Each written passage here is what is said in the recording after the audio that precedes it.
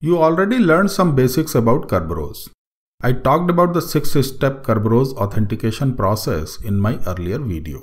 In this video, we will install and configure a Kerberos server, and then we will use the Kerberos to enable authentication on our Hadoop cluster. In a real production cluster, you may have a dedicated machine to host Kerberos server. But I have a single node Hadoop cluster, and I will install and configure Kerberos on the same machine. That should be reasonably good for the demonstration purpose. So, let me outline the overall process. Okay, we'll follow these steps. We need Kerberos client and utilities on every machine in the cluster. You can install them using below command.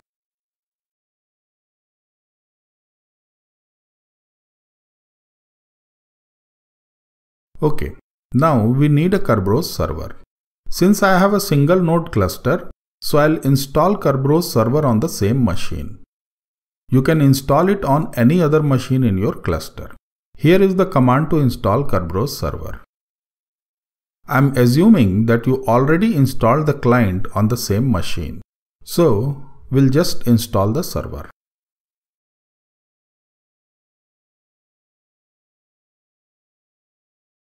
The next step is to configure Kerberos. These are two configuration files. We use these files to define a Kerberos realm and configure it. You might be wondering, what the heck is this realm? Well, just think of it as a namespace. The realm is a logical boundary within which the Kerberos has the authority to authenticate someone. So, just think of it as a name and create one realm for the Hadoop cluster. But remember that the name of a realm is case sensitive. So, we use kdc.conf to define the realm. Let's do it. The first section is for some port numbers. We leave it as it is. The second section is where you define your realms. We already have an example entry. Let's change it to some meaningful name. You can give whatever name you want, but let me give it a name based on the cluster name. A realm should have its configurations including the location of the KDC on the network and supported encryption algorithms.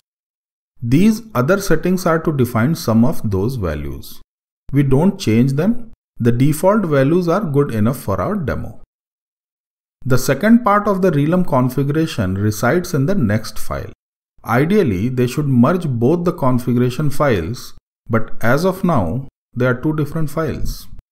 So, let's open the other config file and define few more realm settings. We change the default realm name and make our realm as default.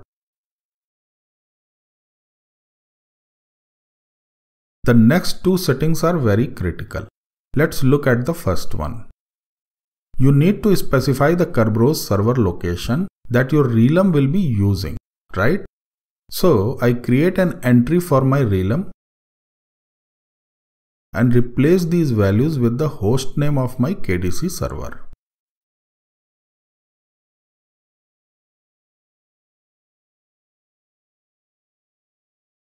Now the second one. We need to tell that how to translate a host name to a realm name. I mean, this entry tells me that which machines are part of this realm.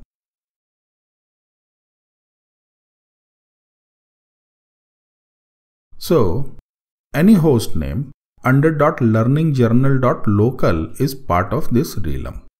What does it mean? It means node1.learningjournal.local, node2.learningjournal.local, or xyz.learningjournal.local. All are members of the same realm.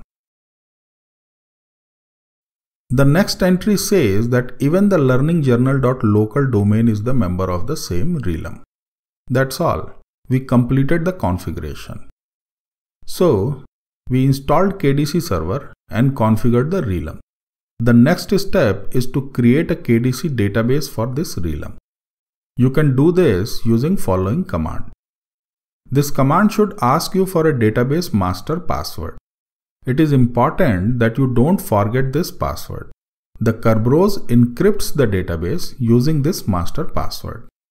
If you want to restore KDC database from a backup or restart the database, you will need this password. It may be fine to enter the password at the time of database restore, but supplying this password on each restart is a problem. So, to avoid that, we create the database using -s option. The -s option will create a stash file to store the password.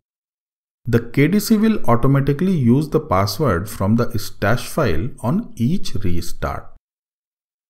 Kerberos database maintains identities. Then it assigns tickets to these identities.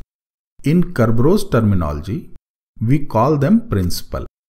A principal in Kerberos is made up of 3 components. Here is an example.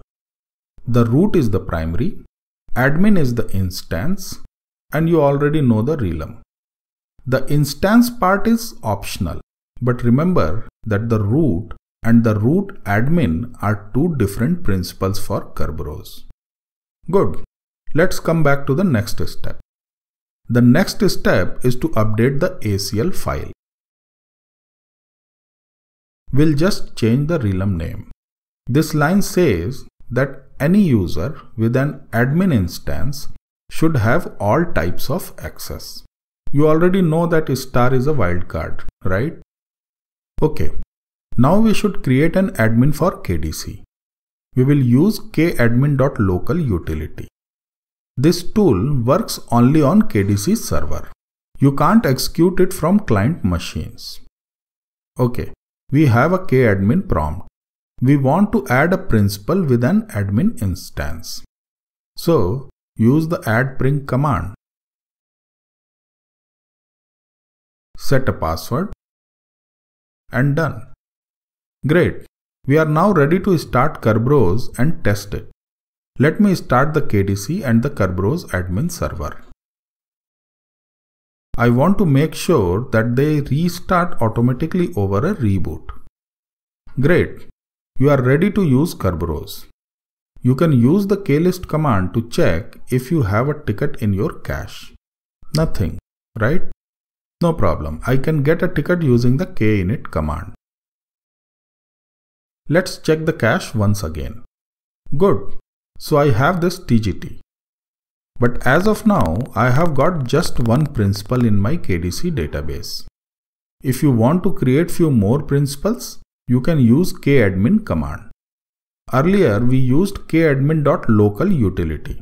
But since we have started Kerberos admin server, now we can use a standard kadmin tool. Let me show you.